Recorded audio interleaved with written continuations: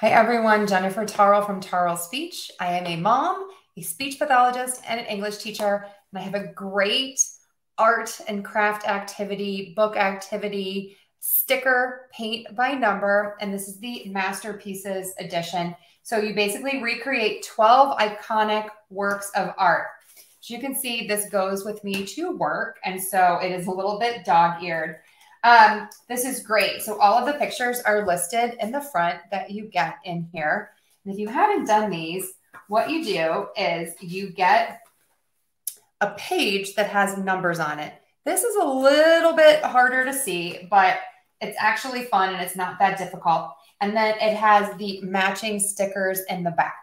So you can pick off C3 from your sticker sheet back here, and then you put it on to the page, and at the end it creates a beautiful work of art. You can see some of the examples back here. I don't have any examples because when we finish one, the students all want to take them home to show their parents because it's so much fun. I love this for older students as a reward. When we're practicing something, it gives them a little bit of a break, but it still gives us something to talk about. It's just a fun activity for the car or a vacation as well. For the whole family, it's kind of like a puzzle without all of the pieces. And then you can talk about the artwork. You can Google it.